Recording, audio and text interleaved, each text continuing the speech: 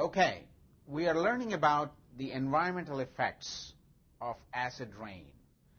Acid rain is basically the compounds that form acid or mixing with the water in the clouds and coming down as acidic rain. Acid can be created at home using various day-to-day ingredients. One of them is vinegar, or you could use also lemon juice that has a lot of acid. So what we are going to do in this demonstration today is to see the effect of acid rain on sprouting of mung beans. These are a special kind of beans, and you could use actually most of the types of beans which have hard shell on the outer side. So we are using here 3 different bowls here. Each of these bowls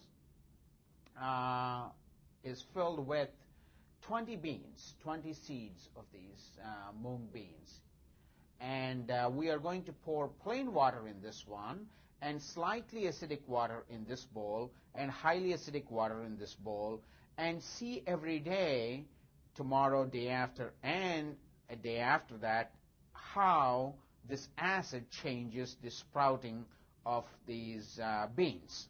So let's actually prepare this and add plain water to the first one. This is plain water, just the water from the faucet. I'm going to add enough water so that these beans are all immersed in the water. Okay? Now, the slightly acidic water I am preparing by adding vinegar that I have here. You know, this is a bottle of vinegar, and I'm going to add 2 spoons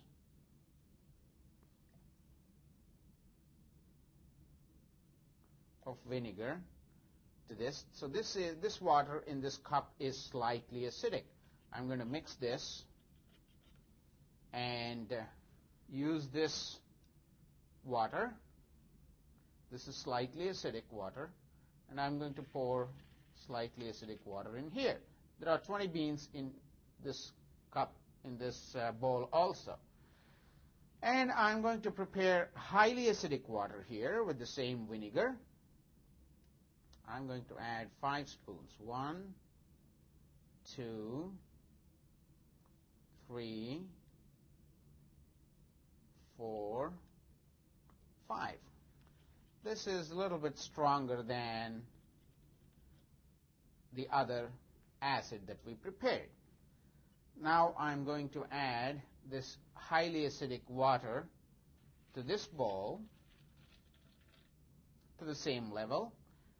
And as the water evaporates, whatever type of water, as the water evaporates, we need to refill with the same kind of water. Plain water in this bowl, slightly acidic water in this bowl, and highly acidic water in this bowl. And observe the results. And what I want you to now hypothesize is which one would have the significant effects. Which one would have the significant effect, or which one of these bowls will have more sprouting than the other. And when you look at day 1, day 2, day 3, I need you to count the number of seeds that are sprouting, and you can prepare a plot. Let's say on day 1, the plain water ones sprouted 6 out of 20, which means 30% have sprouted. Slightly acidic ones, 4 out of 20, so that's 25%. Highly acidic ones, 6 out of 20, that's again 30%. So you can plot that as a function of time and see at the end of 4 or 5 days how many of these seeds sprout. Let's watch for 3 days.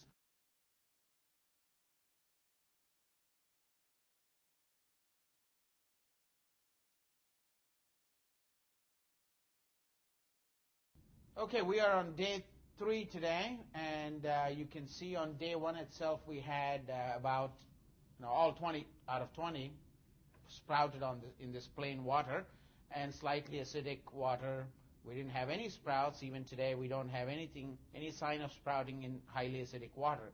That is the impact that you can see of the acidity on sprouting of seeds. Now you can imagine what it would be like for the entire planet if it is covered with acidic rain, and what would be the impact on agriculture, what would be the impact on food supply chain to the humanity.